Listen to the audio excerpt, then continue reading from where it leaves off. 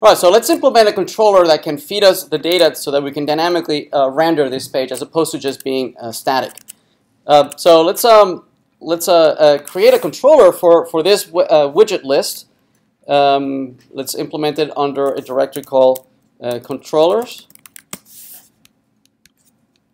And it'll be a JavaScript. It'll call it widget list.controller.client.js. So this is going to be an IIFE, right? An immediately invoked function expression that is going to load the module that we've been working through the last couple weeks.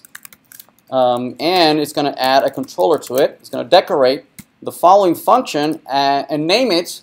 It's going to register this controller as widget list controller, so that we can then refer to it from when we register the template, right? And say that this is a controller that goes with this template, and it's implemented in a function of the same name.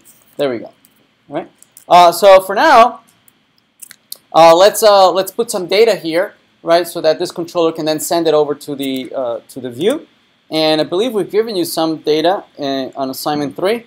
You know, halfway through this document, we gave you a list of users, we gave you a list of websites, and somewhere here we gave you a list of widgets. There they are. So let's grab this array of widgets and let's put it in here, right?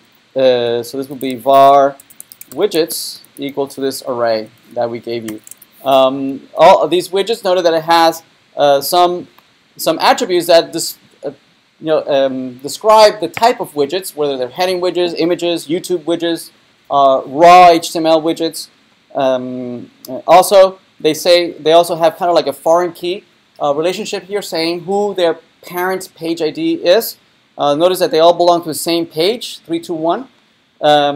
Also, they have some attributes that only make sense to that particular widget, right? So, for instance, size might only mean something at the heading widget, right? But it means nothing for the HTML widget. Yes. So the schemas are a little bit different, and that's fine.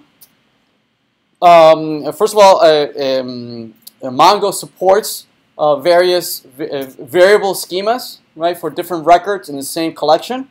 Also, it's a very common way of implementing inheritance and specializations and generalizations from UML class diagrams. That's how you would implement it in even in SQL schemas, right? You would have a base table that can implement all the attributes that are common. Notice that all widgets have these common attributes: page ID, widget type ID. Those are all common. But then you have some attributes that are specific to that particular widget, right? So those are kind of like subclasses of the parent abstract class of widget, right? So you can implement that as well with using some techniques in SQL databases, relational databases. But in MongoDB, it's very common, right, to have different documents with different schema. So that's perfectly fine. All right, so we have that. Let's focus on sending this over to the template for rendering. First, let's create the instance of the controller so that we can bind the data to the model. So we'll call this the widgets,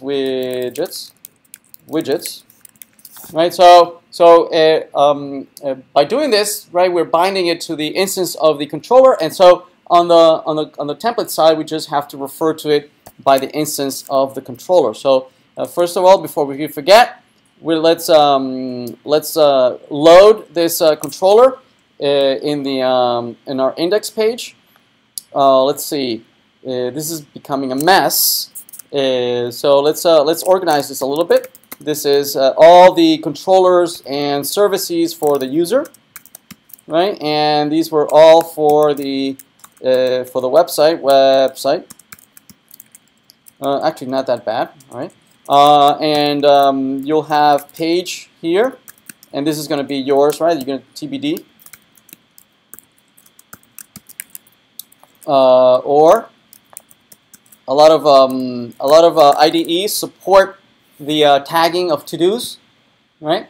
And then you can filter on that keyword and see all the things that need to be done, and then assign, create them as tasks in your controls, in your ticketing system, right? So that different teams are assigned to different features. All right, so let's do widget, and let's create a script. Let's load that script we just created, which is under views, widgets, and controllers, and widget controller. There it is. All right. So we loaded that, and then in the configuration, we can then tie that new controller. We can tie it to the templates, and we'll say that that widget list controller we just declared can be referenced from within the template as the keyword model. All right. So on the template side, right, the one who's going to be rendering this, presumably we have now that array available here in the templates, right? So let's render it here, see if indeed it made it here through the keyword model. That's the instance of the controller, and presumably we have now widgets here. Okay, so let's refresh our page, and indeed we have the array of widgets here. All the array of widgets are there. So what we need to be able to do now is just iterate over these widgets and render them one at a time. Okay. And so let's focus on that now.